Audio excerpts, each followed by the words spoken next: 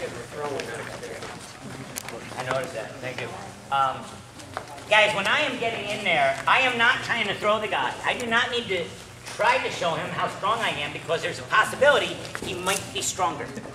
I want to take all the variables out of the equation so it ends up with him on his back and on his back alone. I don't want a 50-50 chance of it. Either well, he might end up on his back or I might be up on mine. I might be on mine. I don't want to be on my back. I want him on his.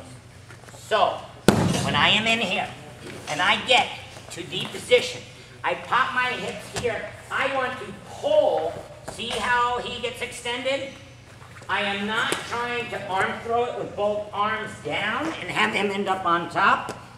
I am not trying to get my arm here, lock my hands and try to muscle him and have him take me to my back.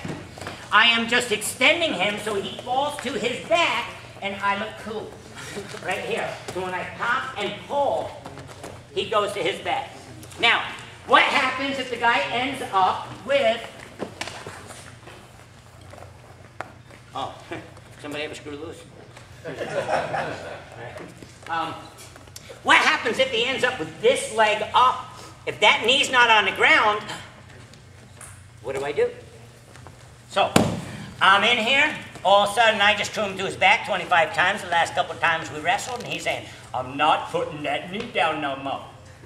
So, when I get in here, and I go to here, and as I go to turn, and this knee is up, what knee is down? That's right. I am going to pivot and pull. All right? So I'm just going to take him to his back the other way. Again, I know my nickname was Mean Gene, a bit of machine. I was not that mean. I'd get into a certain position. I'd be like, yo, dude, how do you want to get pinned? I want to go this way. No problem. That's pretty damn nice in my book. Okay? So, I'm here like this. As I go to stand right here. As I pop and cut right here, I pull the lat so he falls to his back, go chest to chest. All right? I'm just going to keep, instead of pivoting and pulling, I'm going to keep pivoting and pull the lat. Pull the lat. That's if this knee is up and the other knee is down. So when I get in here, boom, if this knee's down, I'm pulling. If the other knee's down and this knee's up, I'm pulling this way. He's back up, this knee's down, I'm pulling this way. The right knee's down, I'm pulling that way. So I don't care how you want it in the guard. Right? Any questions if the guy has the other knee down? No? Okay, let's break up and pin your partner. Go.